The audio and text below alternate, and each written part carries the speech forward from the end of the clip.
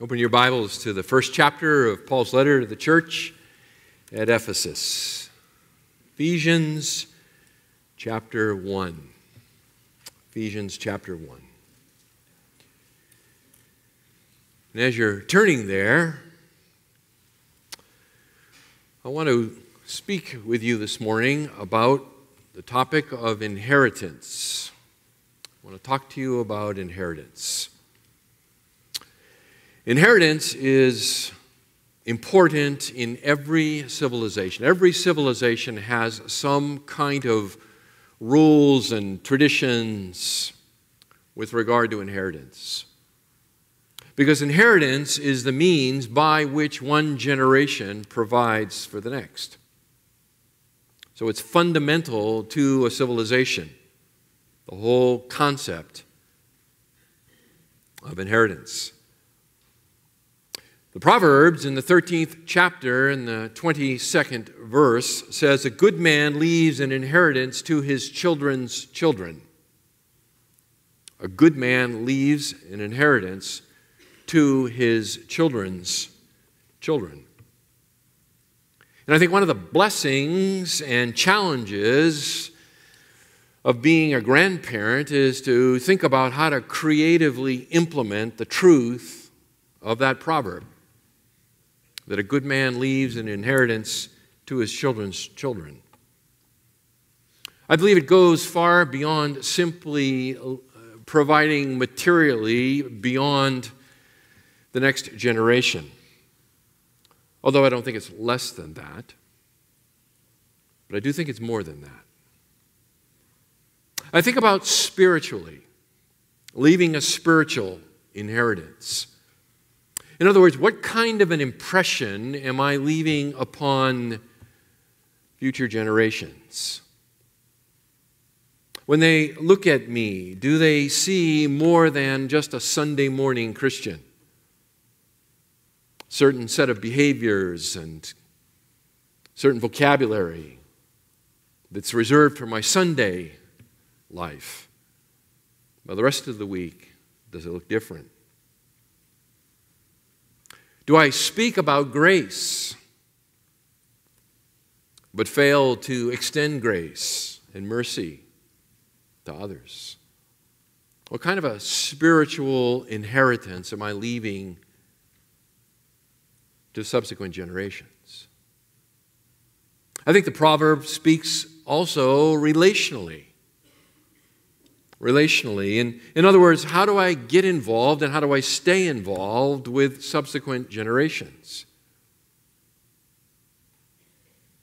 The older I get, the easier I realize it is to wall myself off from other generations, younger generations. But if I do that, then how in the world am I to leave an inheritance? And so we need to be creative in thinking about these kinds of things.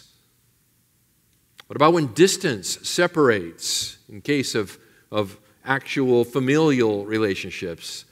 What do you do when the grandchildren are no longer close at hand or perhaps on the other side of the country or the other side of the world? How do you stay involved relationally with that? Or maybe your life circumstances are such that you don't have grandchildren. Maybe the Lord has not blessed you with that. But still, how do you as a believer in Christ think about being relationally involved with other generations, leaving some kind of an inheritance, some kind of a legacy that stretches beyond yourself? It's often said that Christianity is like a relay race in which the baton has to smoothly be passed from one generation to another. Or said another way, Christianity is always only one generation away from extinction. And so how do we pass on that inheritance? And then certainly materially, how do I go about making decisions now such that I don't consume everything that the Lord has entrusted to me?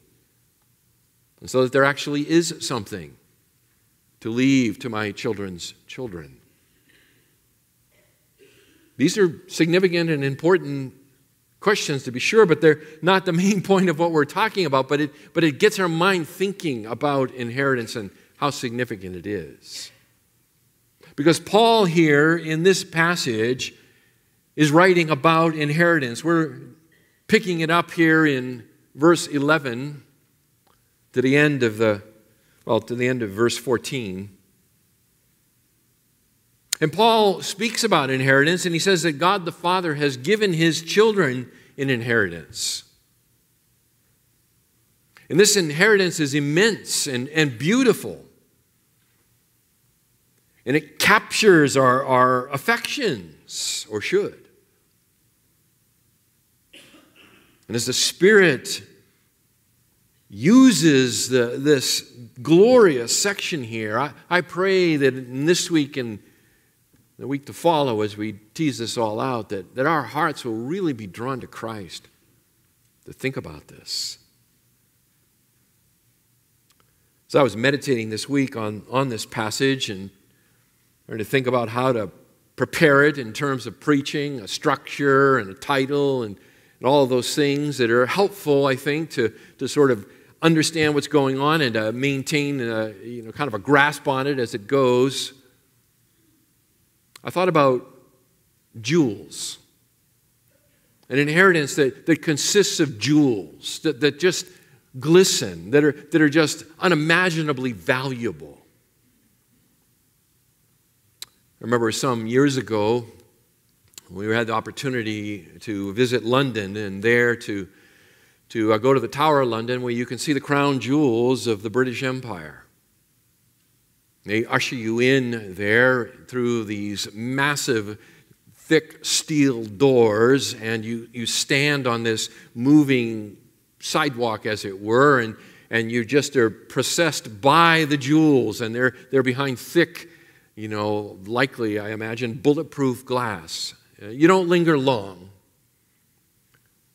But as you go by and you just see the fabulous jewels that have been accumulated over a millennium in the British Empire, diamonds big as your fist, rubies and gold and crowns and just all of it. And it is just amazing. And that's an inheritance, as it were, of the British monarchy and even the British people. But the inheritance that we have in Christ makes all of that look like paste, clay.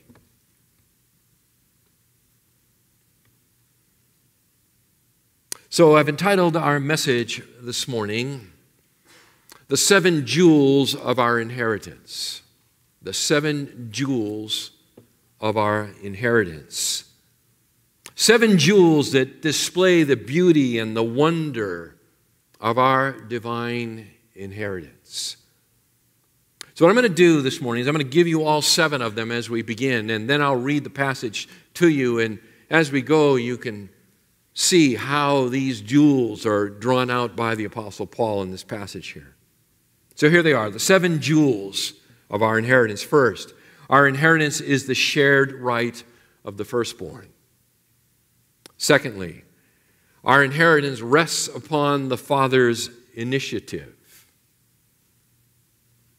Third, our inheritance reflects the Father's meticulous planning and control.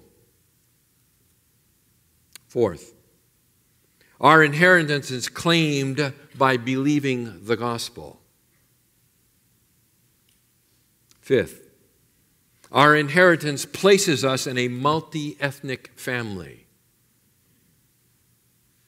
Sixth, our inheritance is guaranteed by the Holy Spirit. And seventh, our inheritance maximizes the Father's glory. Let's read. Paul writes, beginning here in verse 11, the first chapter of Ephesians, "In him also we have obtained an inheritance, having been predestined according to his purpose, who works all things after the counsel of his will, to the end that we who were the first to hope in Christ would be to the praise of his glory. In him you also, after listening to the message of truth, the gospel of your salvation, having also believed, you were sealed in him with the Holy Spirit of promise, who is given as a pledge of our inheritance, with a view to the redemption of God's own possession, to the praise of his glory. Let's take a look at that first jewel. Our inheritance is the shared right of the firstborn. Paul says, in him also we have obtained an inheritance. In him also we have obtained an inheritance. Now, the concept of inheritance is significant to the Scriptures. It appears all over both the Old and the New Testament. And it refers to the blessing of God that comes to those who are his children, those who bless, that he blesses, and those who follow him. The passage we read earlier this morning in Psalm 37, there is a repeated refrain in there that those who are faithful will inherit the land. And that concept is common in the Old Testament. The land of Canaan is frequently spoken of as Israel's inheritance, that which God will give to his people. In the Sermon on the Mount, in the 5th chapter, in the 5th verse of Matthew's Gospel, Jesus says that the gentle, that is the humble, will inherit the earth. In the 19th chapter, in the 29th verse of Matthew's Gospel, Jesus promises his disciples who make great sacrifice to follow him will inherit eternal life. 25th chapter, in the 34th verse, Jesus is talking there about the righteous Gentiles who live through the tribulation. He calls them the sheep, and he says they will inherit the kingdom of God. Conversely, Paul says in 1 Corinthians 6 and verse 9 that the unrighteous will not inherit the kingdom of God. 1 Corinthians 15 and verse 50, Paul says that flesh and blood cannot inherit God's imperishable kingdom. That is, those who are not perfected in glorified bodies. And in Revelation 21 and verse 7, Jesus says that he who overcomes will inherit these things, a reference to the new heavens and the new earth, and I will be his God, and he will be my son. All through the Scriptures, there is a consistent theme that the people of God will inherit a kingdom. They will inherit a kingdom. In the Old Testament, that kingdom was very closely tied to the land of Canaan and to the Davidic throne. We move over into the New Testament, and Jesus speaks about a coming kingdom, and it's a reference to that same Old Testament kingdom, to which he says that we who follow him will be able to enter in someday into that physical kingdom that is entered through a spiritual door.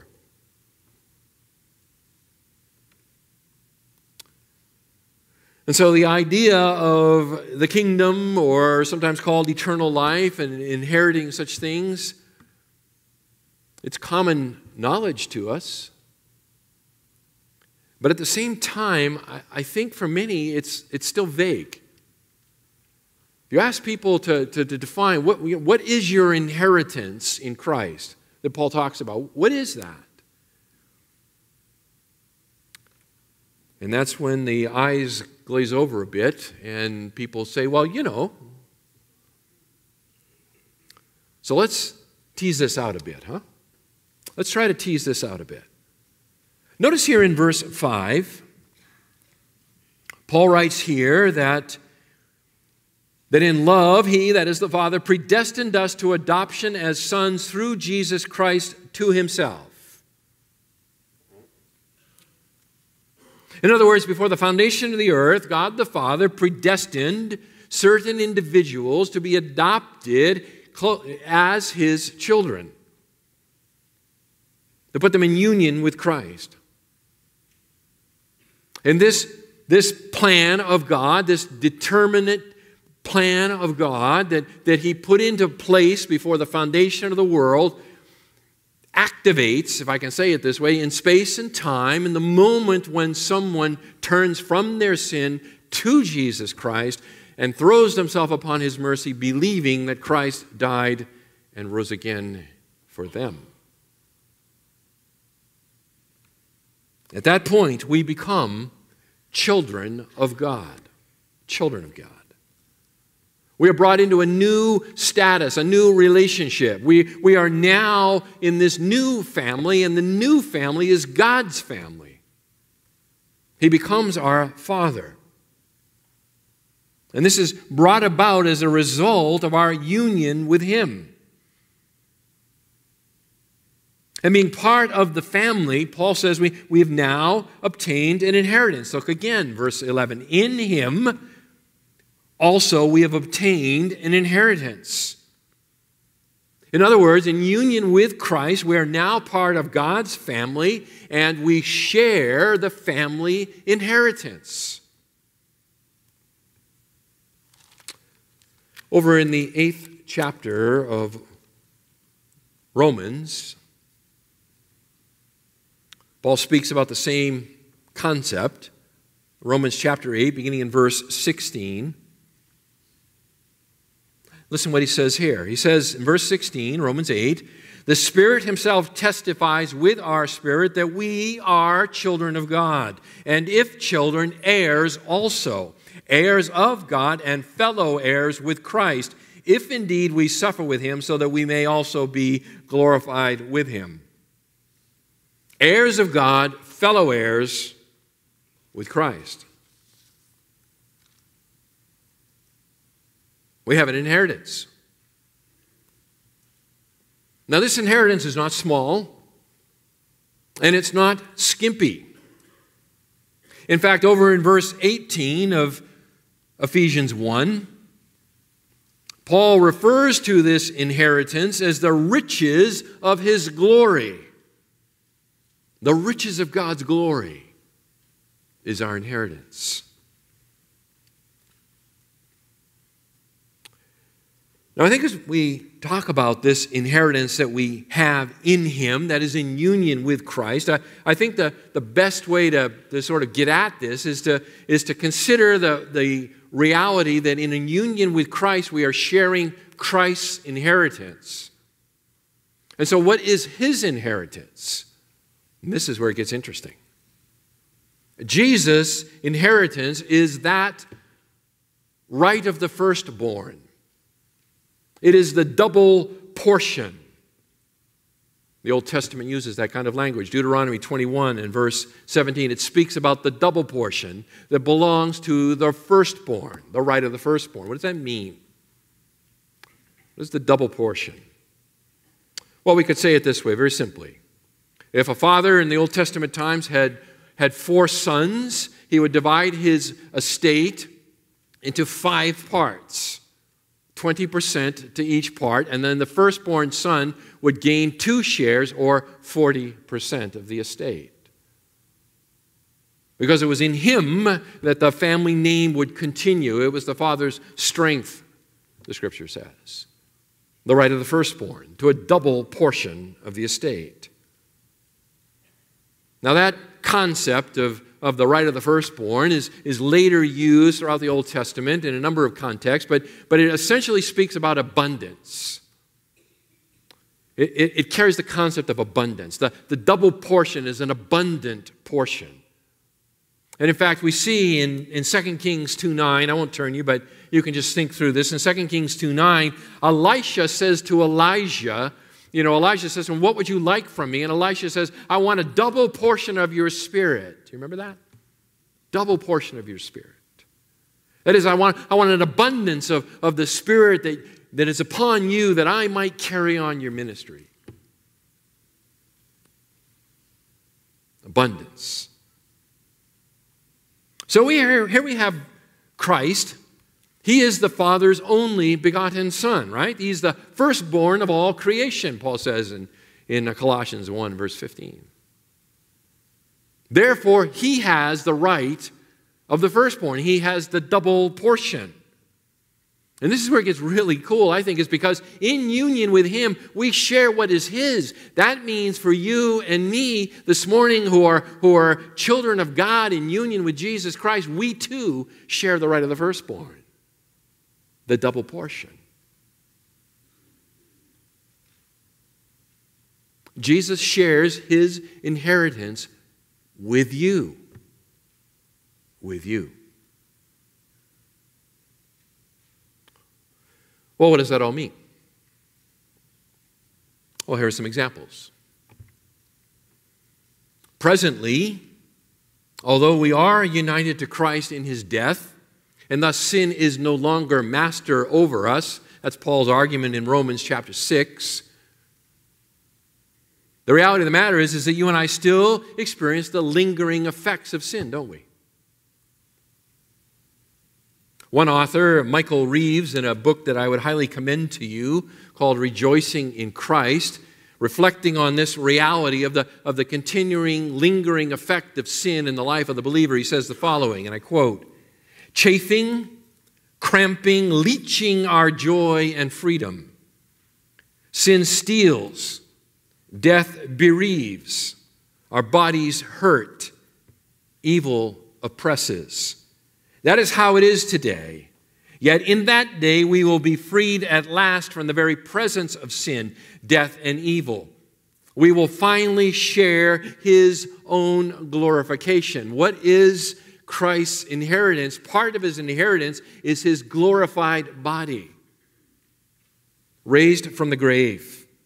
This, then, is a portion of our inheritance in union with him. In other words, our broken bodies will be made entirely new.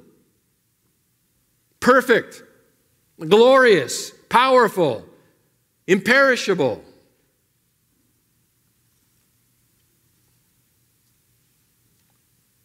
What an incredible message for those who are sick, huh? For those who are handicapped. For those suffering with chronic pain. What is your riches of inheritance in Christ? Well, a part of it is the reality that the sin that is constantly dogging you will not go on forever. It will not go on forever.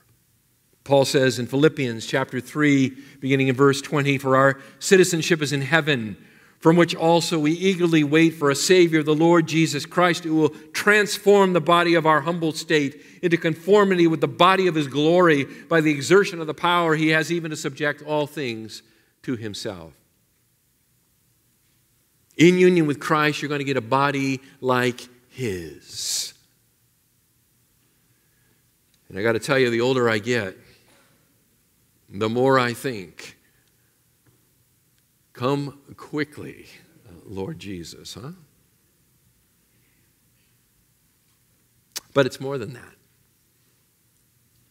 Presently, we live in a world that bears the scars of sin, don't we? We live in a world in which thorns and thistles infest the ground.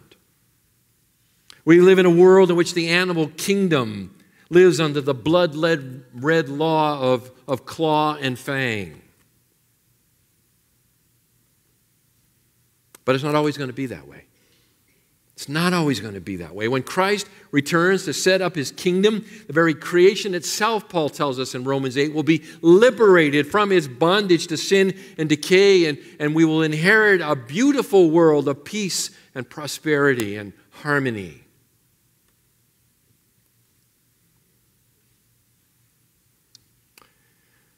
The first man was given the task of ruling over the creation, managing its productivity for God. But ever since Adam fell from his lofty post, creation has been waiting for another who will not fail. Christ is the second Adam, beloved. He is the second Adam, and he will not fail. And so in union with him, we will share his stewardship over the creation. Tomorrow is Monday morning. Monday morning means back to work. And back to work means head-on-head confrontation with a world that just doesn't work like it ought. Someday, the second Adam will steward this creation. And in doing so, will draw out all of its productivity. And in union with him, we will share that stewardship. But it gets even better than that. It gets even better than that because Jesus is superior to Adam, yes? And in fact, because he is superior to Adam, his reign must be greater than Adam's. In other words, when Adam was in stewardship over the creation at the end of the sixth day, right? God looked on what he has made. In Genesis 1 and verse 31, he says, "Behold, it is very good."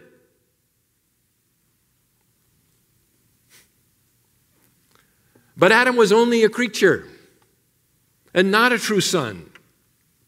He was fallible. He had a natural body. He was susceptible to temptation. And we know what happened. But in Christ, we are adopted sons. Someday we share in Christ's glorious and imperishable body, according to Romans 15. A body perfectly situated and suited to live in God's presence forever. A place in which there are no longer the threat of sin and only the tree of life. Revelation 22. How far and away that exceeds Eden, huh? We're not looking to go back to Eden. We're looking to go beyond Eden. Beyond Eden. And that is a portion of our inheritance. The Apostle John writes that when Christ returns, we will be like him because we will see him just as he is. We will be like him. Beloved, that is the double portion of our inheritance from God the Father. And that is the first jewel. Second jewel. Our inheritance rests upon the Father's initiative. In him, Paul says, also we have obtained an inheritance having been predestined. Having been predestined. Same word that's used there in verse 5 of the same chapter. The word means to determine beforehand, to mark out beforehand, to determine something. So Paul, what is he saying here? He is clearly stating that the initiative in our receiving an inheritance rests with God and not with us. And how appropriate that is.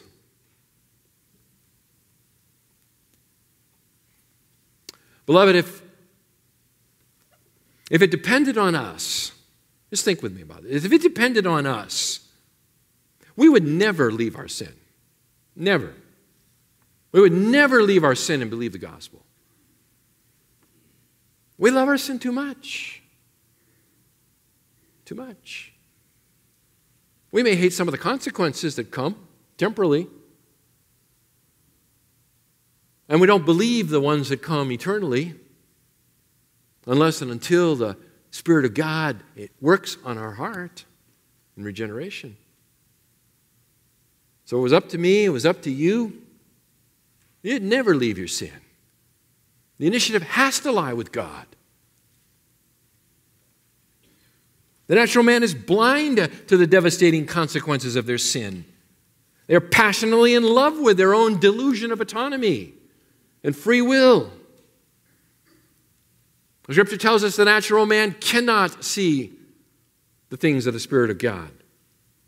They do not desire the beauties of Christ. And how much less they long to share the inheritance of Christ.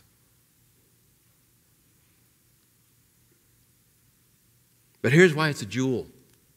While we were dead in our transgressions and trespasses, right? God, being rich in mercy, graciously reached out to us. By the work of His Spirit, He opened our eyes. He caused us to be born again. We were regenerated such that we could see the beauty of Christ and the ugliness of sin, and we were enabled to turn from sin and passionately flee to the cross of Christ. In fact, Paul says just that in the next chapter in verse 5, where he says, even when we were dead in our transgressions, He made us alive together with Christ. While we were dead, He made us alive. Now, I've done a bunch of funerals in my life, and there's one thing I can tell you for sure. That dead people are dead. In other words, dead people don't believe.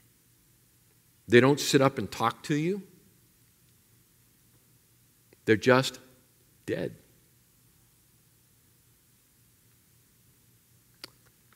Speaking of the same wonderful truth over in Titus chapter 3,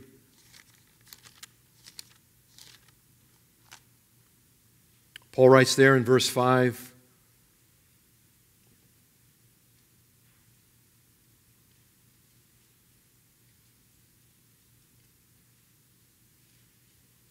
the Father saved us not on the basis of deeds which we have done in righteousness. In other words, He saved us not because of anything we've ever done that would incline Him towards us, nor anything we ever will do that will incline Him towards us. He saved us not on the basis of deeds which we have done in righteousness, but according to His mercy, by the washing of regeneration and renewing by the Holy Spirit.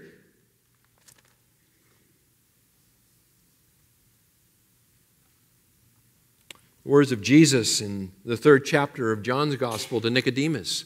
You must be born again, or you will never even see the kingdom of heaven. That is not a command to be obeyed. That is a statement of reality. Unless you have been born from above, unless you have been regenerated by the washing work of the Spirit of God, you will never see the kingdom of God. Never.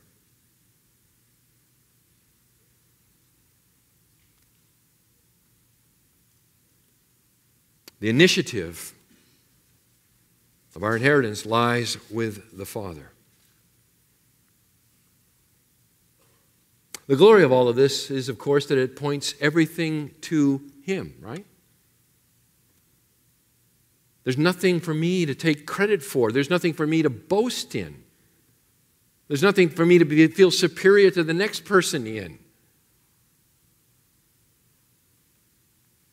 It reduces me to the same level playing field at the foot of the cross where everyone must come.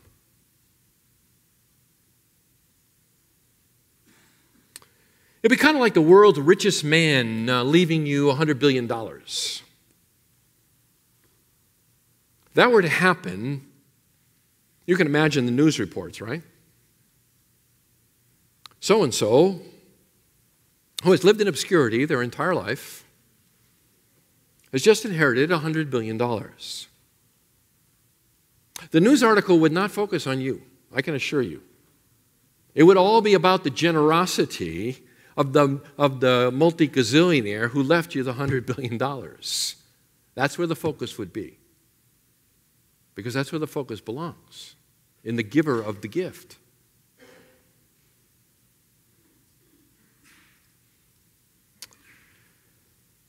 Our inheritance is a shared right of the firstborn. Second jewel, our inheritance rests upon the Father's initiative, and closely tied to this, third, our inheritance reflects the Father's meticulous planning and control.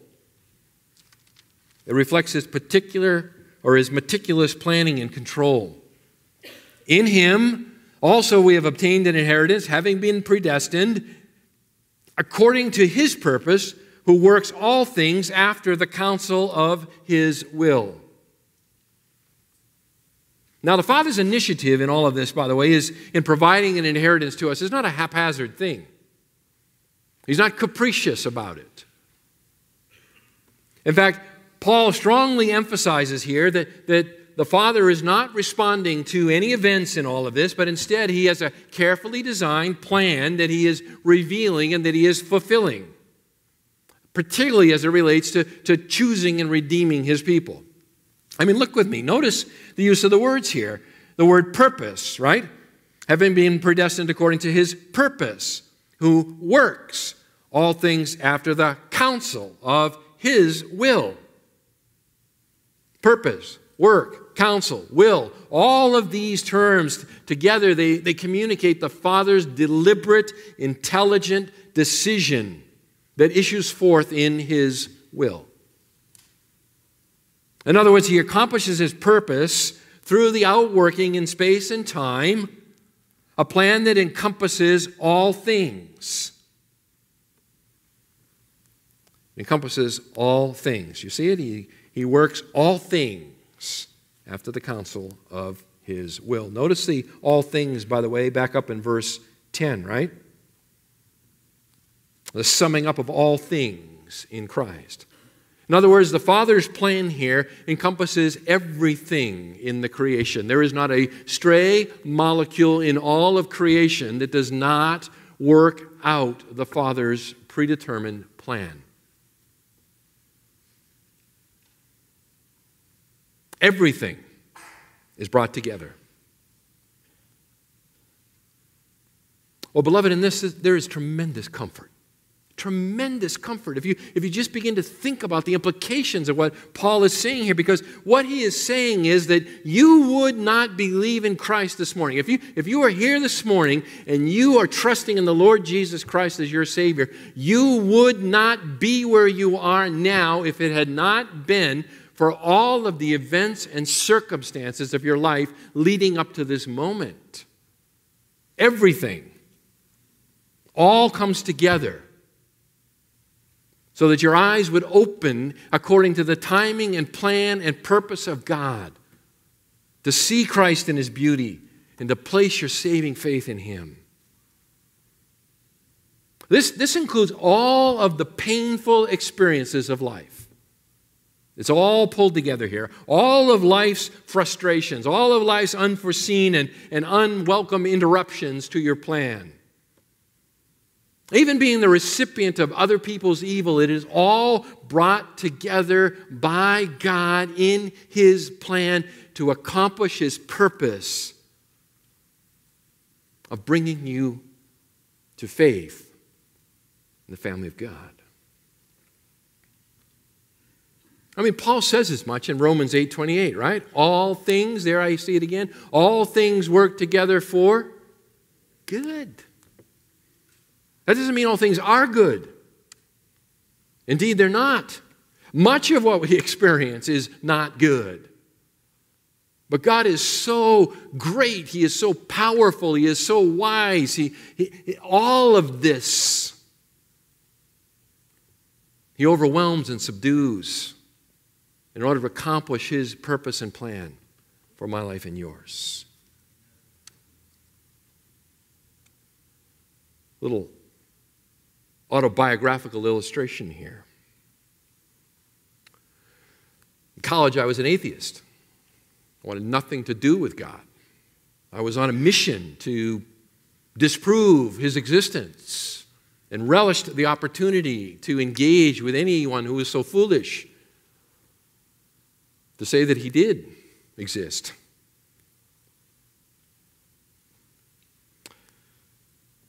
I was also headed for a career in the Marine Corps at the time and wanted nothing more in my life than to be a Marine officer.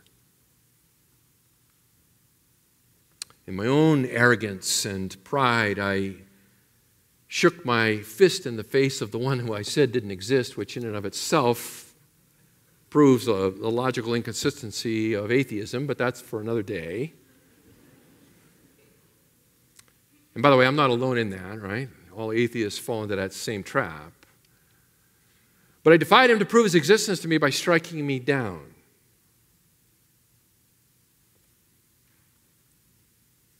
Praise God, he didn't take me literally. But a few months later, through a sports accident. I was hit in the face with a baseball traveling at a high rate of speed and partially blinded in my left eye, which I remain so to this day. Well, the Marine Corps didn't want officers that are half blind. And so that ended my career. And over the next year, as I wandered and meandered aimlessly, trying to find a new anchor and purpose for my life, God introduced me to some true Christian people who began to share the gospel with me. And through that experience, I came to see and understand and know that God was, that sin was real, that He had sent His Son to die in the place of sinners, and that He rose again conquering sin and death. And that if I would turn from my sin and arrogance and embrace Him, that He would save me. And He did. And He did. And so the guy who, as a young, arrogant college student, wanted to show the world God didn't exist, finds himself 40 years later standing before you and proclaiming that He does. And that He saves sinners because He saved me. Beloved, there is no circumstance of your life that's wasted. Maybe you're in a really hard place right now. Maybe it just seems like there's just all this stuff going on. It is not wasted. God is at work. He is working out His plan. And His plan doesn't terminate at the moment of our salvation. It continues on. There's just such tremendous encouragement in the 50th chapter of Genesis, right? Genesis 50. That's the account with Joseph and his brothers. You remember that? Where his brothers, they sell him into slavery. They want to kill him, but they don't have the courage. So they decide to let others do it. They sell him off into slavery so he'll get down to Egypt and basically be worked to death. They fabricate a lie for their father, the whole thing. You remember it. Then later when they come down and Joseph reveals himself to them and he provides for them and so forth, and then his father dies, Jacob dies. And the brothers are worried. They're worried that now is coming payback time, right? Joseph's now the second most powerful man in the nation of Egypt, which makes him the second most powerful man in the ancient world. And so they say to him, hey, you know what? Dad, before he died, he said, you got to let it go, man. I mean, that's a idiomatic translation. And Joseph says this to them. He says, you meant evil against me, but God meant it for good, in order to bring about this present result, to preserve many people alive. Listen, that's exactly how God works. As He is working out what Paul says here, His purpose, who is working all things after the counsel of His will. In other words, His providential rule over His creation, which encompasses every single aspect, every molecule. Much of it is intended for evil. But God intends it for good. I mean, think with me. How many separate decisions, how many seemingly random occurrences, how many painful, hateful, murderous intentions did God overwhelm to bring Joseph to the place of the second most powerful man in the world? I mean, a few of them are sketched out for us in the account, aren't they? All that God might deliver this small family of Jacob, through whom the line of the Messiah comes. Why is that story there? Why does Moses include all of that? He includes all of that so that we might take comfort in it, so that we might be firmly rooted in the reality that the God who does that is the God who will do what He needs to do in my life and yours to bring us exactly where we need to be at the exact moment we need to be there. If you're sitting here this morning and you don't know the Christ, you are here by divine appointment. Christ is available to you now. If you will turn from your sin and believe that he died in your place and that he drank the cup of the wrath of the Father against your sin to its final and last drop. That he has broken the back of sin now and for all eternity. And how do I know that? Because he has been raised from the dead. He now lives forevermore.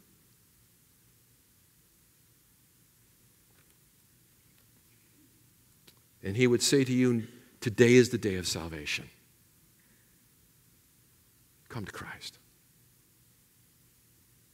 But maybe you've come to Christ, but you're sitting here this morning and you're in pain. Maybe it's physical pain. Maybe your body is really not cooperating. I know for some who are experiencing chronic pain, it is so grueling, it is so debilitating, it is so discouraging. It just grinds you down. But it's not random. God is working. Some of you have lost loved ones. Some more recently, others it's been a time, but the whole is not gone. I know that. Even in your pain, God is still at work. He loves you. And he is working for your best, even in that.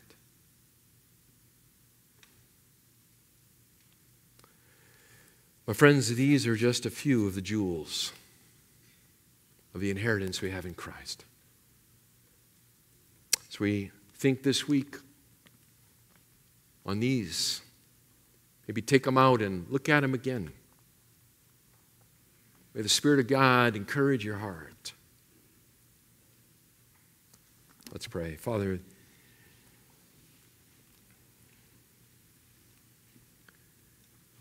to just think that we have an inheritance with Christ. Staggering.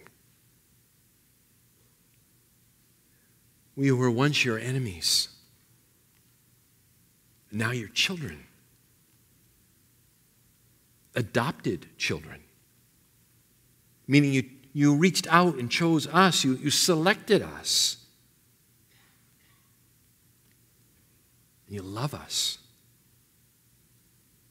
And you don't withhold any good thing from us. You share all that your Son has with us in union with him. Father, it's so easy to look at our own lives and to look around, and we don't certainly look like kids of the King right now. But Father, give us eyes of faith this week to see what you're doing and to believe what you're doing as you accomplish your great purposes in and through us. Let us go forth from this place encouraged in that reality and eager to speak to others that they might also become your children. We ask for Jesus' sake. Amen.